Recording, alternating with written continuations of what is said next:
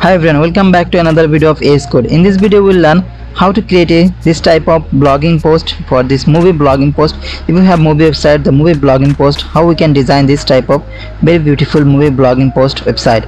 This card design is like this. Now you can see. So let's get started this video here. Here you can see I have added basic HTML file and this title, and I have added a style file. And now after this body section here I will add a class name, that is card, and inside this card class name, so we'll add some elements. So first of all we will make it step by step. So let's copy this body class, and here I will type this style file, and style is display flex and justify content center, align item center, and min height is 100 VAs. So just like this we can set this, and we can set also the background, but we are not going to set because background we're going to make it by default white. So now we'll select that this card and we'll enter this. Now we'll set this width and height. So with this 900 pixel and height is, we'll go to make it this 450 pixel. And now we'll type this for border. So here I'm going to choose this for each of the border is different type of colors. So here I'm choosing this border bottom 5 pixel and solid, that is color code, and this border top 5 pixel solid, that's color code is green, and here this border left, that is yellow color, and this border right is that's here. So I'm going to add a blue colors. So that's it. You can see now it's this border is looking like this and it's good. So now we'll go for this card class, and here we'll add a background image. So I am typing this background image here, and here we will type this URL. So this image link you will find in my description, you can check there. And now you can see that image is showing here, but we want to make some exact size, so that's why we are setting this background size is cover. So it will be size this pixels with this screen size as usual. So after adding this, now go to this card class, and this section will add type this, that is here I'm adding this another class is content box.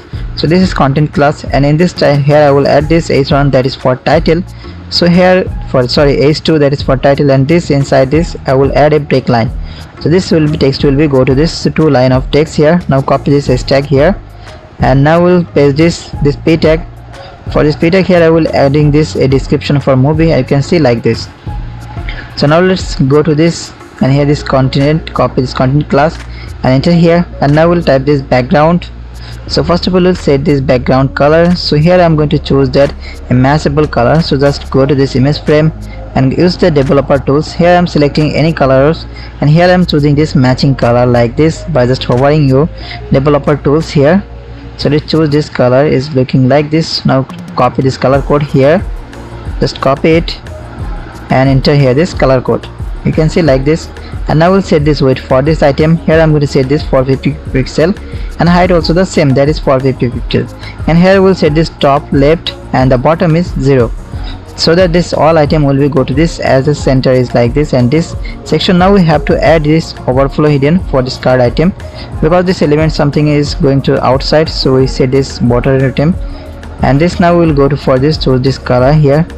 So now we can make it some of this decrease opacity here, we'll decrease some opacity more, and this background opacity. Now we can see this background image also floating inside this. So after adding this, so now we'll go for this h2 tag and enter this h2 tag, and now we'll open this style file. Here we'll type this color for this white color, and now here I'm going to add a padding, that is 20 pixel and 10 pixel, and here we'll set this font size, that is 3 rem. And now we'll set this for this text transform, it will be this all text will be uppercase, or it means the capital, and this letter spacing 0.5 pixel. Now it's going some very more. So now we'll decrease this font size. Now you can see like this. Now we will make some padding this for this, and now we'll go for this p tag for padding, set this. Okay, now let's go to here and we'll set this font weight for this item also.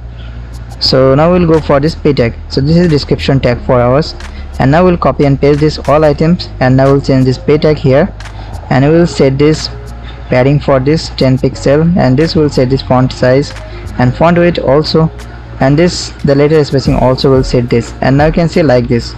So now it's going to text transform, so we'll remove this, and now you can see the text is a small letter and one is capital letter on the starting. After adding this, now we'll set this font size, padding size, we'll set this left and right, so it will be 15 pixel. So after adding this text is looking like that. So after adding this, it's completed like this. So now we'll go for this icon button. For we'll add a play icon. Set this after this card. Here we'll type this card icon button plus here. So we are going to using the font awesome CDN, that is latest version is. You can search it on Google directly and you will find this font awesome CDN, the latest version. And here we are using this icon is play icon. You can get this on the fontawesome.com. and I am adding this, and so I am making that video will be faster, so that's why I copy and paste this everything here. And now we'll set this for this style for this icon class, and I will set this position is absolute because we want to make this big background class. I want to remove it from this font icon here. So we'll set top left, and here we'll set this font size, that is 10 rem. And after adding this, so now we'll copy this fast, this class name, this is common class, and we'll set class here. And now we'll set this for the background color. So here I'm going to set this background, so we'll copy this color here and enter this color here. So first of all we'll set the background is, and this color will set this the same color as we chose it. And now we'll increase the opacity for this, and now we'll set this border radius, that is will be 50 pixel, and it will be circle border. You can see like this. So now you can see like this, it's almost done here. So now we'll add this for this animation property for this item.